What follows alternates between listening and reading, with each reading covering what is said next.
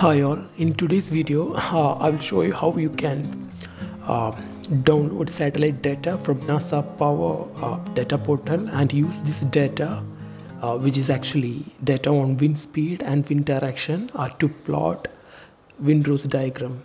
So for that, first you need to load two libraries which are OpenAI and NASA Power.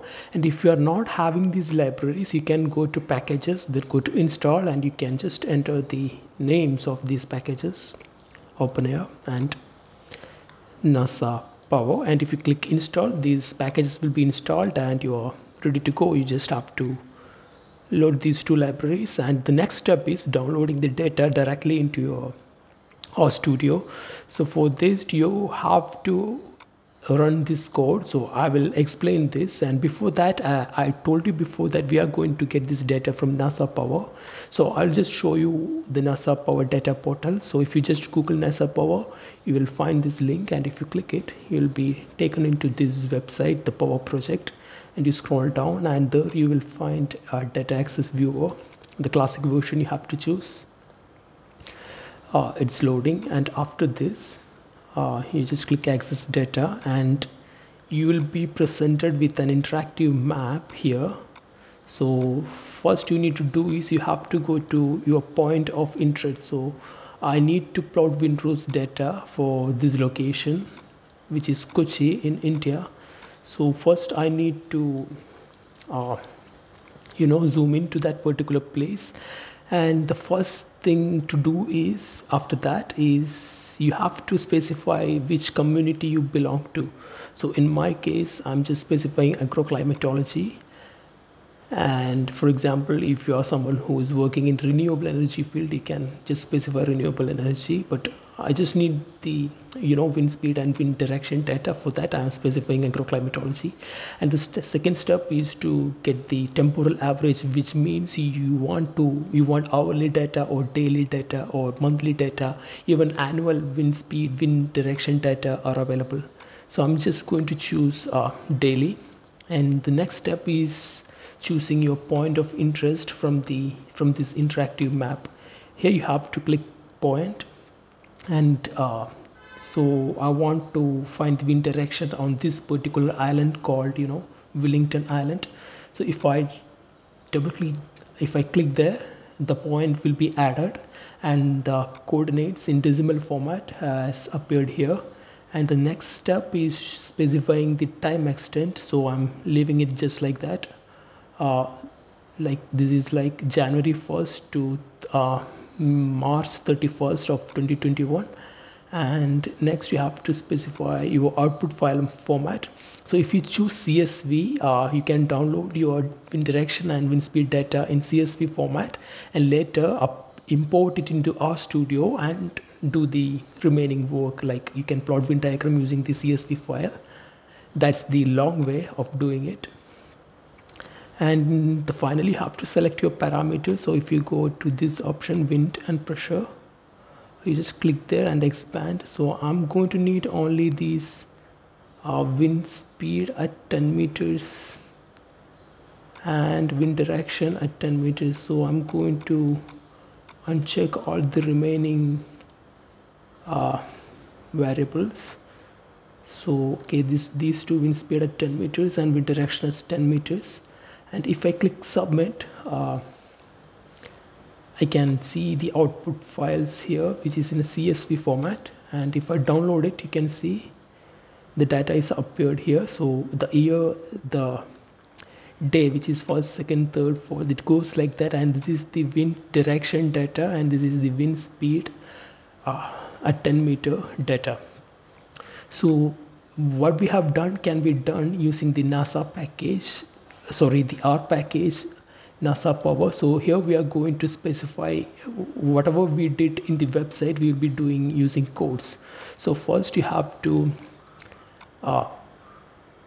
call this function called get power, and you have to specify your community. AG stands for agroclimatology, like we saw before. Here we have already seen that in data access viewer. Similarly, renewable energy community is there, like so This AG stands for this agroclimatology. And then lawn lat, this is going to be your coordinates, which we can find from this map itself by clicking. And these are going to be the variables you'll be using for plotting Windrose diagram, and or these are the only variables we need actually, because we earlier we saw there were so many variables in that list and we selected only these two. So this is what I'm doing it here right now.